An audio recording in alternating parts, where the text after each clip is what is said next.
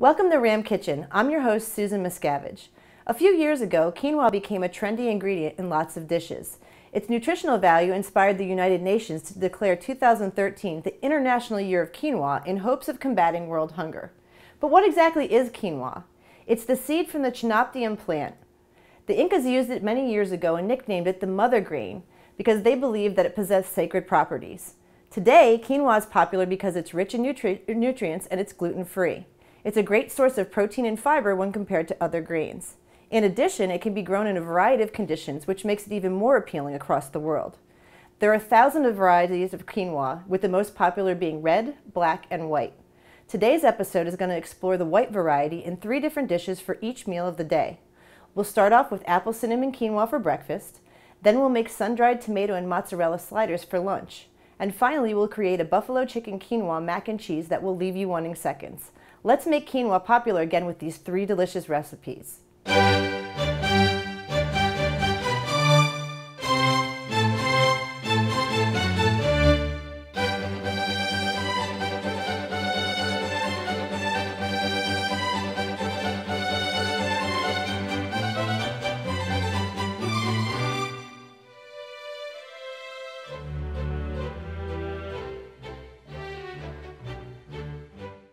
The ingredients for apple cinnamon quinoa are as follows: 3/4 cup of quinoa, 1½ cups of water, 2 apples of choice diced, 2 teaspoons of cinnamon, and a drizzle of honey. All right, so the quinoa has been cooking with the apples in the 1½ cups of water for about 20 to 25 minutes. And what I wanted to do is, I figured you didn't need to watch me cutting up apples and mixing them together, but what I wanted to show you was the consistency that you should see once the quinoa is ready. So when you take the lid off after it's been simmering for 20 to 25 minutes, it should basically look like this consistency where it's taken up most of the water, if not all of the water, and the apples are nice and tender. Just like that. So the last thing that we need to do for this recipe then is to add the 2 teaspoons of cinnamon. So I'm going to do that next. And if you're not really into cinnamon, you can even cut that in half. It's up to you how much you want. The other thing that you notice, there's no sugar added in this recipe because the apples should have enough sugar to make the quinoa sweet. So don't worry about trying to put sugar in. But I would suggest maybe if you are picking out apples, don't pick something like a Granny Smith because that's kind of sour and it might, and pretty tart, so that might not work out so well for you. Okay, so we just give this a really good stir. That looks pretty good and incorporated. All right, and then we're going to just take mason jars. You can actually let it cool a little bit like this first before you do anything. And then basically what we're going to do is we're going to take some mason jars and put them put the actual mixture into 2 mason jars of this size. So, you know, depending upon which sizes you have. If you have small children, you could even make half ones, half portions. It's up to you what you decide, but these are the portions that I would use. So what we'll do is I'll put this in the jars, and when we come back, we're going to move on to our slider recipe. So, I'm kind of new here, but I've noticed a trend. My human does this funny thing where she goes around and gets all my toys, and then she hides them in that basket by the door. You know, but it's always the same basket, and it's always in the same place. And then she acts so surprised when I find them, but, you know, she's putting them in the same basket. Again. It's like, hello, that's where you put it last time. You were the worst at hide and go seek. Welcome back. You're watching Ram Kitchen on RCTV. Our next recipe is sun-dried tomato mozzarella sliders, so let's take a look at the ingredients. For sun-dried tomato and mozzarella quinoa sliders, you'll need 1 cup of quinoa, 2 cups of beef broth, dash of Worcestershire sauce, 3/4 cup shredded mozzarella cheese, 2 sun-dried tomatoes chopped, 1 egg, 3 tablespoons of flour, a half a teaspoon of salt, a half a teaspoon of pepper, and a half a teaspoon of garlic powder. And you'll also need olive oil for cooking, about 2 tablespoons. Okay, before we mix our ingredients, I just wanted to talk to you about what you need to do to prep your quinoa. So this is just a mesh sieve. It's important that you rinse your quinoa before you use it. It gets rid of the bitterness and the soapy taste from the natural casing on top of the quinoa. So what I did here is I cooked the beef broth and the quinoa together. So this is what the final product will look like. And again, there's just a little dash of Worcestershire sauce in there. So we're going to take everything and we're going to put it together in a bowl. You want to let this cool slightly, but not completely. It can be just a little bit warm. You have to be careful with the temperature because when you add the egg, you might actually cook the egg, so you have to be careful with that. Okay, then we're going to take the sun-dried tomatoes and dump them in. The mozzarella cheese. Okay, I took all the spices and I mixed them together. So this is the salt, the pepper, the garlic powder, and the flour all together, all the dry ingredients. And then I'm going to give that a stir first before I add the egg in. Just like that. It's good to coat everything together, and then the egg will be the binder. Okay, then we'll take the egg and mix that in.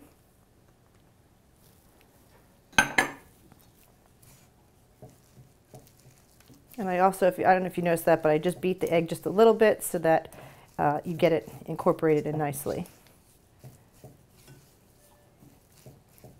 Okay, that looks pretty good. And then what you need to do is get a 1/4 cup measuring cup. Because I've done this before, I'm just going to use my hands, but I'm going to get about a 1/4 cup measuring cup and scoop out the stuff. So I'm going to actually take off my rings to do this, to form the patties. And you're going to take a little bit more than that. And then you're just going to form your patties. And you want to have either a parchment lined baking sheet ready, or even wax paper would work as well. And then you're going to form your patties. It makes about 6 patties total. All right, so all of our patties are made. It's actually best to let them chill for about 10 minutes to keep them solidified when you put them in the pan. Otherwise, sometimes they can break apart. So I'm actually going to go put them in the refrigerator for about 10 minutes, and then I'll meet you back at the stove and we'll cook them.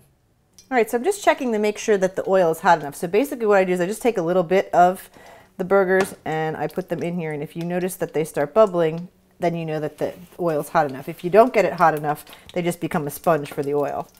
So we're going to put them in. That's the sound you want to hear when you dump them in.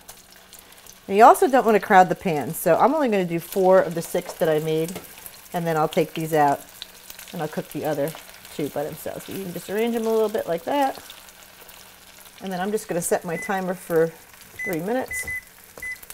And you don't want to touch them. You want to let them go. So don't feel like you need to move them around, because otherwise they don't form that crisp crust, and you actually might break them apart because they are somewhat fragile at this stage.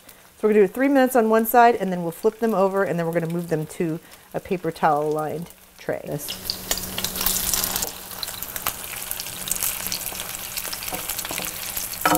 Both sides are nice and crispy now, so we're going to take these and move them to the lined tray. And we're going to let the tray absorb some of the grease from the pan. Okay, so I'm going to finish up cooking these, and then when we come back, we're going to move on to our quinoa mac and cheese.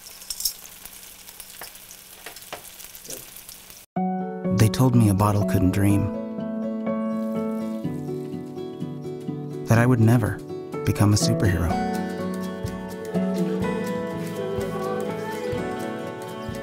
But I learned how to fly,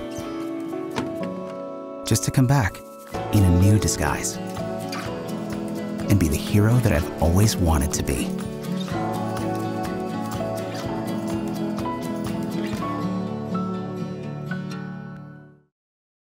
Welcome back. You're watching Ram Kitchen on RCTV. Our final dish today is buffalo chicken quinoa mac and cheese. So let's take a look at the ingredients. For buffalo chicken quinoa mac and cheese, you'll need 1 rotisserie chicken, breast removed and chopped into bite-sized pieces, 1 1/4 cups of quinoa rinsed and drained, 1 1/2 cups of milk, 2 tablespoons of flour, 1/4 cup plus 2 tablespoons of Frank's buffalo wing sauce, 1 1/2 cups of shredded cheddar cheese, 1/4 cup of blue cheese crumbled, and chopped celery and additional blue cheese for serving. This is what your final product will look like. It should have a nice brown covering on it from broiling it in the oven, but we need to put it together first. So the very first thing you need to do, and again I've done this ahead of time, is rinse and drain your quinoa and cook it according to your package directions. So I have that all taken care of here. And then you're going to remove the breast of the rotisserie chicken, and we're going to cut that into bite-sized pieces. So let's do that now.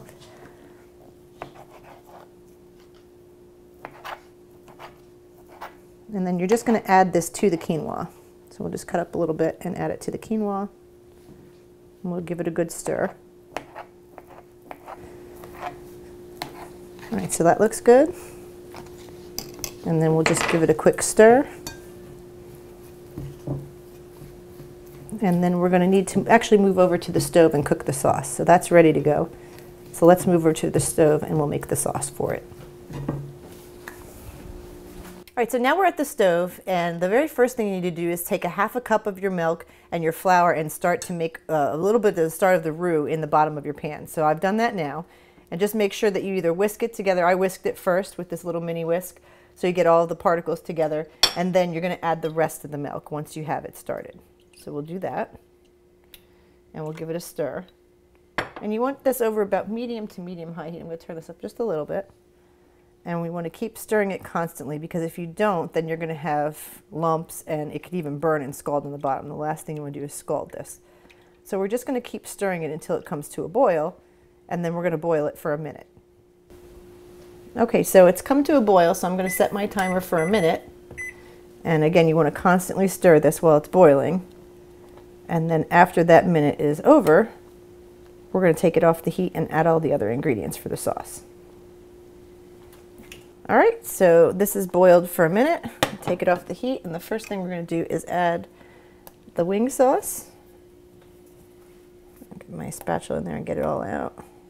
Okay, and then we're going to stir that. And make a nice orange color once it's all mixed together. There we go. Okay, and do this gently because it's very hot and you don't want to spill any outside the pan. Okay, that looks great. And then to that, we're going to add the cheddar cheese. And then we're just going to stir it until the cheddar cheese is melted. And then we're going to take all of this back over to the table, and we're going to assemble everything together. You want to look for a silky smooth consistency.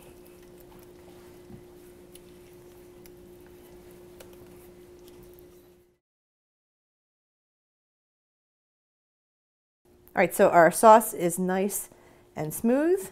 So I'm going to pour it over top of the quinoa and the chicken in the bowl. I'm going to make sure you get it all out. Okay. Like that. Oh, there's just a little bit more in there. Let's get it all out. Okay. And then we're going to just give this a good stir. It's easier to fold it in to start off with so that everything gets nice and coated, and then you can start to stir it. It's a shame you can't smell this because it smells delicious right now.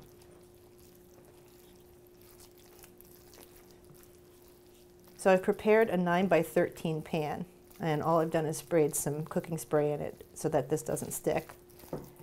And we're going to turn this out once I have a good stir here. Let me just get this over here. We're going to turn this into the pan. And because everything is cooked, all we're going to do is broil it to put that nice brown toasty covering on top. So we're good. I'm going to dump this in, and you're going to notice that I didn't stir it completely well, but that's easy to fix when you're in the pan here. Okay, getting all the last little bits. Okay. And then we're just going to spread it out. And you want it to be even. So I'm going to give in, there's a couple pieces that didn't get stirred in, so I'll do that real quick as well. And you want to try to make it as flat as possible. So just spread it out with your spatula. Looks pretty good.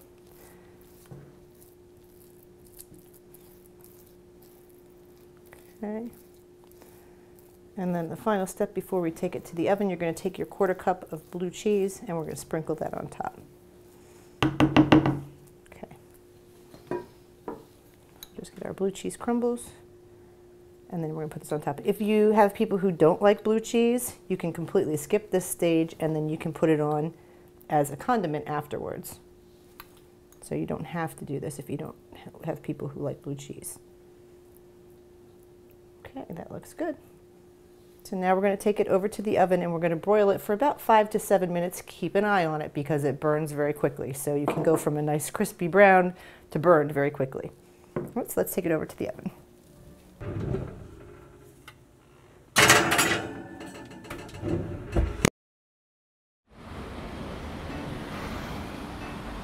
Hey, let's check out this park.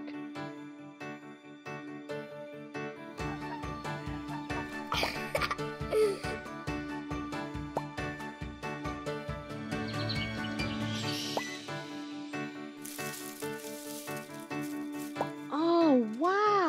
That's really cool. To find a great local park or forest near you, go to discovertheforest.org. Welcome back. Before we review our recipes today, I wanted to offer you a little bit of a hint on where you can purchase quinoa. If you find you enjoy it, it's much more cost-effective to purchase it at a warehouse store. The price per pound is much better than the typical grocery store. So let's recap what we made today.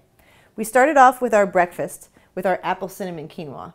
This is how you're going to package it. This is a double batch, so I have 2 blue jars and 2 clear jars, and all you're going to do is drizzle a little bit of honey on top. And again, if you don't want any honey, you don't have to do that. If your apples are sweet enough, you're good to go. So we're just going to put a little bit on here and a little bit on there, and then we'll just lid them up like that, and then you're ready to go. So if you've ever done overnight oats before, this is a really good idea. You can serve this either hot or cold, so you can just put this in the microwave in the morning and you can eat it either hot or cold. Then we moved on to our sliders. So there's 2 different ways you can do this. If you don't want to have a roll and you want to keep it gluten-free, we can just put a bed of slaw mix on a plate like that, and then we can just put a burger on top. Okay, or you can even just eat it by itself, or we can do it on a bun. So I'm going to put a little bit of mayonnaise on this bun. And then we'll just grab another one. And I'm going to put a little bit of slaw mix on there. It adds a nice little crunch factor. And put it together like so. Just like that. Okay, and then finally we have our quinoa buffalo chicken mac and cheese. So I'm just going to scoop out a portion here. Just like that. And when you're plating, if you want to add a crunch factor to this, I have a little bit of celery that you can put on top. And if you really like blue cheese like me, you can add some extra blue cheese. Put a little bit more celery. And there you have it. So I hope we've inspired you to use something new in your diet and try some quinoa sometime. And if you like it, if you go online, there are tons of recipes. So these are just a smattering of all the things that you can do with quinoa. See you next time on Ram Kitchen.